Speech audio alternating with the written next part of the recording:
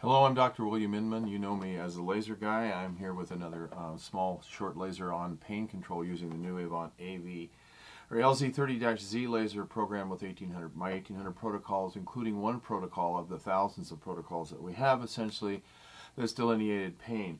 This device was originally used, originally developed for pain control and provided for medical practitioners. A very effective instrument, both infrared and red, essentially, and it has a setting on it in A to Z in the Dr. Inman protocols that is pain. Okay, you hit the pain button, and let me turn this laser on. Hold the button down, hit the button 4 times, 1, 2, 3, 4, enter. It tells you to basically standard hood. You go here to pain, essentially. Hit the button for pain, nothing happens, because there are 17 different subsets for pain.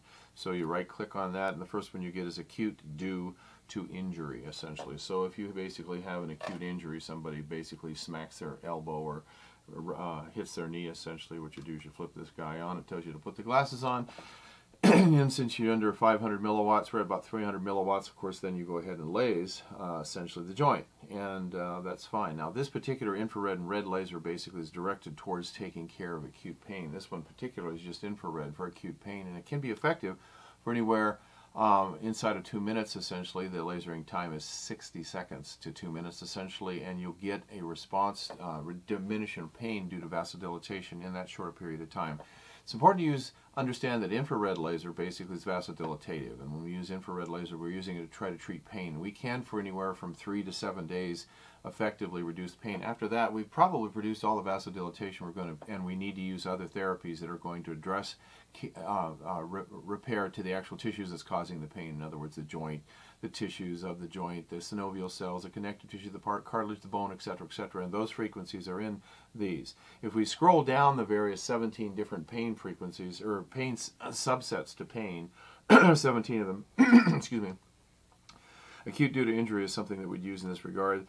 There's abdominal for vets, so when we have belly pain in the dog, we basically use this particular situation. We have just abdominal pain, which is what you use for a stomach ache or a belly ache, essentially associated with various conditions with the human being, of course.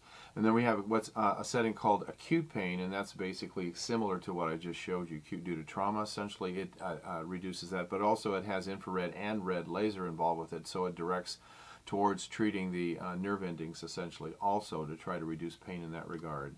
There's a protocol here for treating cancer pain, and cancer has a specific type of pain which we address with this particular instrument.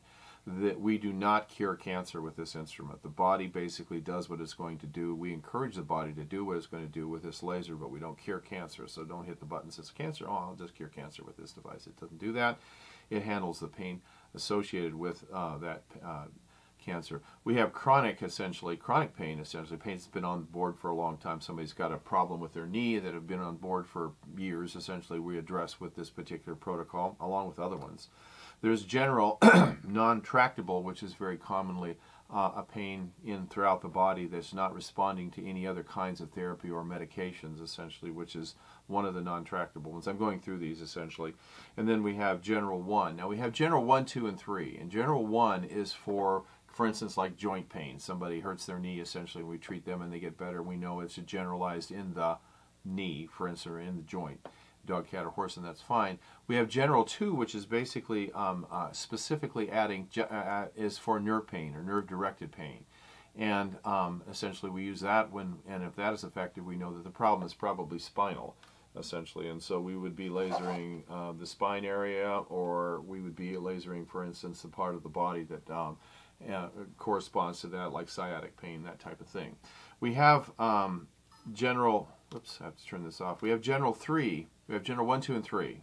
And General 3 is a combination of General 1 and 2. You say to yourself, well, why not use General 3 all the time? Well, you can, and it's effective, and your job is to try to make the boo-boo go away. That's what you're getting paid for. But if you use General 3, then the patient gets better, that's great, but you don't know whether it's just focalized or whether it's nerve pain. So that's why we have generalized 1, 2, and 3. We have a setting for head pain, and that basically is for like headaches, and it's usually lasered right behind here. You can also laser it up underneath the neck, essentially for head and headache pain. We also have settings just for headache, too, by the way. We have head for vet, and that's a different setting, usually for the equine and also the canine. We basically will use those settings specifically for head pain associated with mostly the horse, because the horse will have a number of pains that will cause the horse not to be able to focus, and it's kind of a problem, so we're able to treat that. We have a setting for infection, the pain involved with infected systems and tissues basically that are oozing infection, or basically have pain associated with the proliferation of microorganisms in the tissue, and there's a pain involved with that, and we're able to take care of that. One that we use a lot is pain joint. Pain joint basically directs ourselves towards taking care of acute and chronic problems in the joint, essentially, and it has frequencies for increasing the blood supply, which is good, but it also, and this is important, has frequencies for treating cartilage, bone, connective tissue, nerve, lymphatic drainage, blood input, capillary perfusion, and venous drainage, essentially. All of these, and there's about 16 of them, are in pain subset joint. We use it a lot. However, people will use it over a 2-week period of time and find out it's not as effective at that point. And at that point, you should probably switch to a different protocol that is just red, not infrared and red. And that would be, for instance, for the spine, it would be like degenerative myelopathy, or for the shoulder, it would be bicipital bursitis. For the back or the hip, it would be for sciatica. Those frequencies, basically, or those protocols, are specific for resolving the problem after about 2 or 3 weeks of pain. Infrared plus red, essentially, we would switch specifically to that particular condition.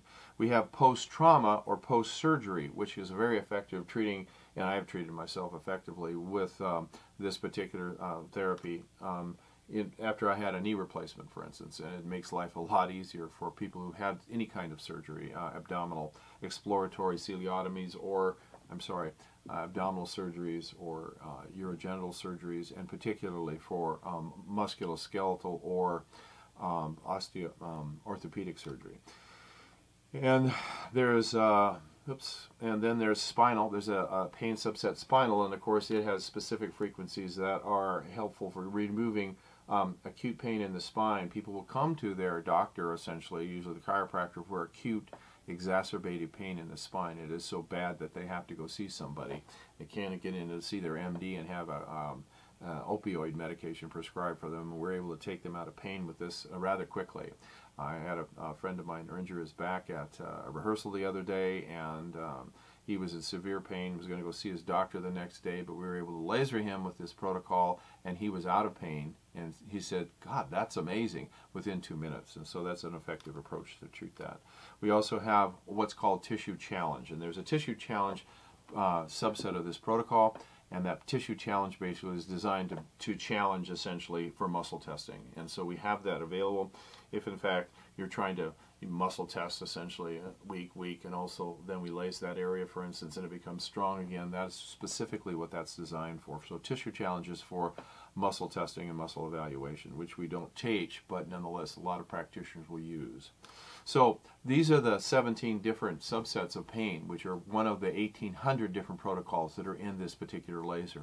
The laser has thousands of uses. We've barely even scratched the surface of what it is that we can do with this laser. It is an amazing instrument, and it's what we've dedicated all of our research and our clinical devotion to try to resolve, essentially, at this point. There will be subsequent improvements of the technology, its application. There will be videos showing you how to go about using various aspects of this laser. There'll be a course, essentially, that will be rather extensive, accumulating all this information that we've learned and are still learning. Right now we're learning so much that it's kind of difficult for us to put out a course or a module, essentially, on this particular laser, because everything changes so fast, and I appreciate that. This particular laser, too, at $76.50, is probably going to pay for itself in a clinical practice within a week. At least we've found. We've sent home 600-700 of these things, and no one has ever sent one back. And so if you have interest in this laser and don't have one or need another one, a lot of people have bought a second and a third and a fourth laser, essentially, for their practices. You need to contact me at area code 208-640-3430. That's my cell phone. I'll answer on Pacific time just about any time you want to call me. In the meantime, I don't answer at 5 o'clock in the morning, so people on the East Coast basically will call me at 8 o'clock their time. But I would have you give me, and I can give you some more information. I can also send you a bunch of information that we send to people who are trying to decide on this particular technology for their practice in about 10 different files that we have that allow you to do your due diligence. Again, 208-640-3430, or you can text me at that number, or you can email me at drbill, Dr. Bill, at vomtech.com, should be in this email, or in this YouTube video. Thank you for your patience. Like I say, this is just the very, very tip of the iceberg of what this device can do and does do, essentially, and has been doing for the last 2 years since we've applied it, and we're continually developing new applications and revelations in applications for this instrument as we speak, essentially. Thank you very much, and have a great day.